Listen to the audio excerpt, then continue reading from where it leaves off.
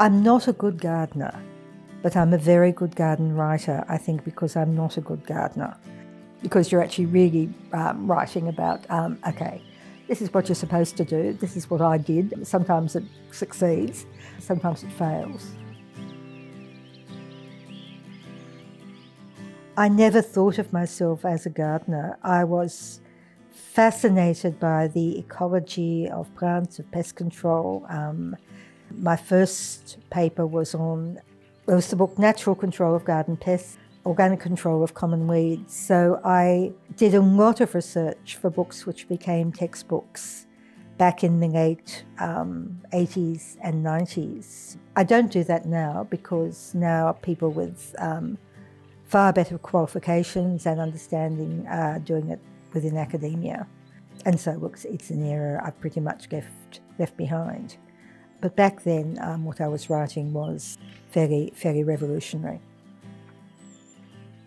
A reporter from the Women's Weekly came down to interview me about the gardening books. And quite coincidentally, their gardening writer, Valerie Swain, had breast cancer and actually resigned the day after the reporter had been here. And they asked me to fill in, so I became the Women's Weekly gardening columnist. I've always loved reading. I wanted to be a writer very early. I wrote my first book at 6 when I was very bored one Sunday afternoon and had run out of books to read, and so I decided to write one. And the headmistress had a copy printed off for all the kids in the infant school after she'd corrected my spelling and got it typed out.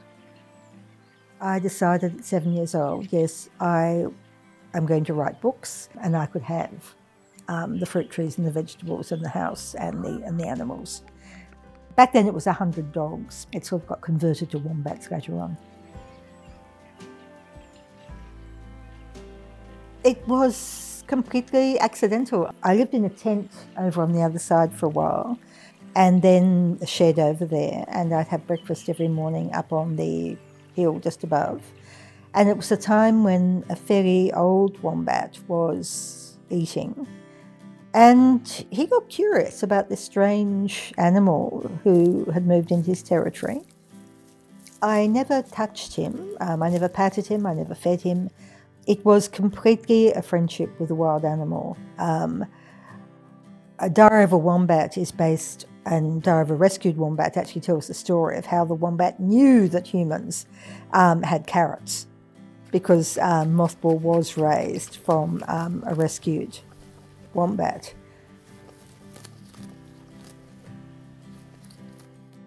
A friend who was a freelance journalist, who I'd admitted I wrote in secret, encouraged me to send some writing away. And I think in those 3 weeks I actually became a professional writer, instead of just writing for fun, assuming no one would ever read anything I wrote. I actually wrote for an audience for the first time. So I wrote Rainstones. I was using an old typewriter from the dump. The wombat left his droppings on it. The letter E was all soft and skippy. So I wrote it without using the letter E and filled in the E with biro. And so it was picked out of the pile because of the appalling spelling, the yellowed paper and wombat dropping smudges and letter E's written in biro. And they just assumed that anyone who'd sent that in must be stupid.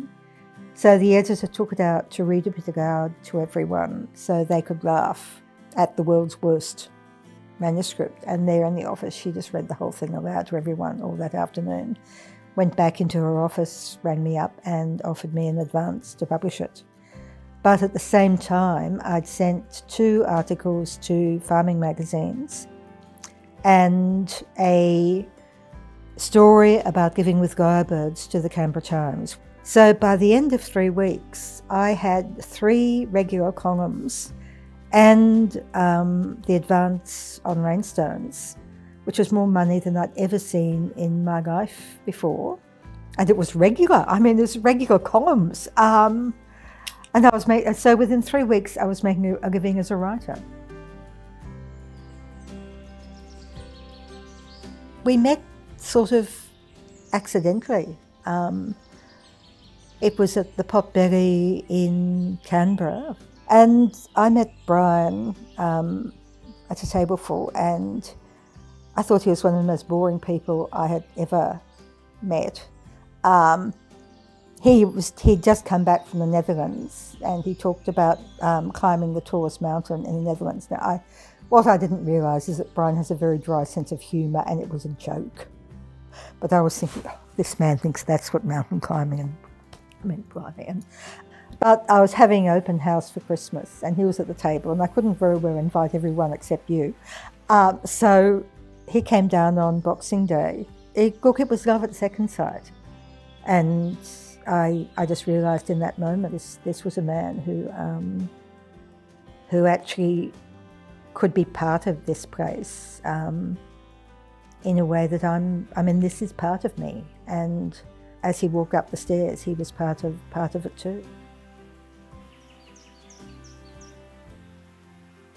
The 60s and the early 70s were a time where basically Western society was hopeful. What we hoped for was very, very varied, but just about everyone assumed that the future was not just going to be good, but much, much better than the present.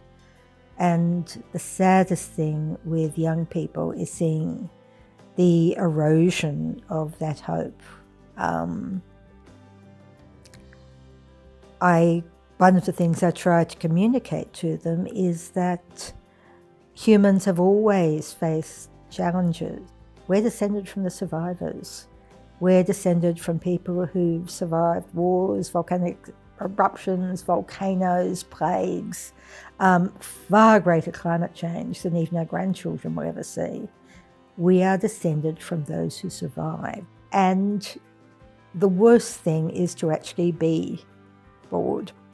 And the one thing I can promise kids, no, I can't promise them a perfect world, but I can promise that they are challenges, and they are challenges that we have already got solutions for. If they've got the courage of their ancestors, the one thing I can promise is if they work together, they will never, ever, ever be bored.